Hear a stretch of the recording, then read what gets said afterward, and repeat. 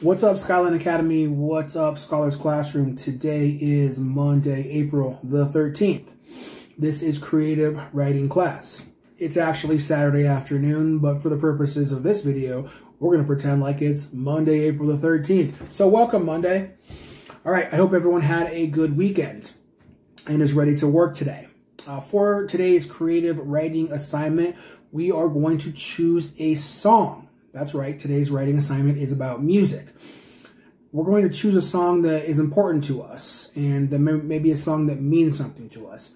Obviously, this song must be appropriate both in content and in lyrics. So, no cursing, y'all know the drill. This is school, make sure it's an appropriate song for school.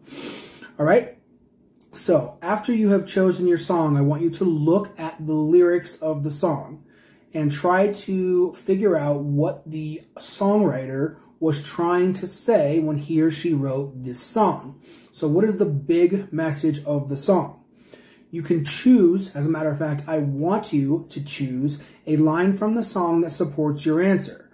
So be sure to find something find a line in the song that supports what you think the song is about, okay? So after you've determined what you think the main message of the song is, find a line in the song that supports that answer and put it into your summary, all right? So that is the first part of the assignment.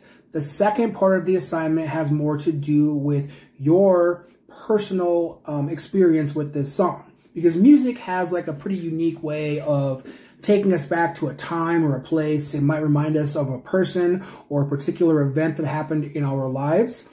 And that probably has nothing to do with the songwriter's original meaning for the song, but it has more to do with us and our experiences personally.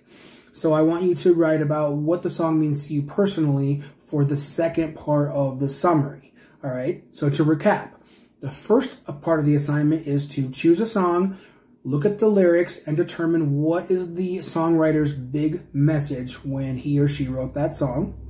The second part of the assignment is to write a summary that explains what the song means to us personally in our own personal lives and how it maybe touched us or brought us back to a particular point in our lives when we hear that song. All right, so the first part has to do with the author. The second part has to do with us personally. All right. So I'm going to go ahead and put the assignment up for you, and you can pause the video. So here we go. Let's try to get that straight. All right. All right. Hopefully that makes sense. If you have questions about what the assignment is or what you should be doing, feel free to, ask myself or Miss Mari, and we will try to clarify the assignment for you. Otherwise, just be on the lookout for our math assignment for Monday, which is going to be Multiplication Monday. And we're going to be focusing on our multiplication tables 4 through 8. All right. Or excuse me, 5 through 8. Yeah, because it's, yes, 5 through 8.